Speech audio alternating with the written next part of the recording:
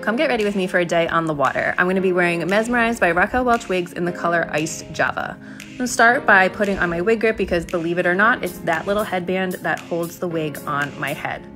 So after putting on Mesmerized, she needs a little bit more of a brush, but after I have her all combed out, I'm going to pull out some hair on either side. I find that this really helps to blend the wig completely.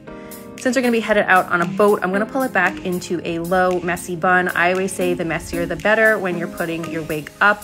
Just pull out some hairs on the side and loosen the hair around the nape for a more natural look. There's really no technique to it, as you can see. Then we headed out to the dock and hopped on the boat for a little cruise around the Chesapeake, and I didn't have to worry about my hair at all. I love having a long synthetic that I can wear up or down during the summer. I get so much use out of it. Then once we got back, we hopped in the car and headed out to dinner, but I was in the backseat of a convertible, so I had to channel my inner Audrey Hepburn before we got to dinner and enjoyed the sunset. Thanks for coming with me.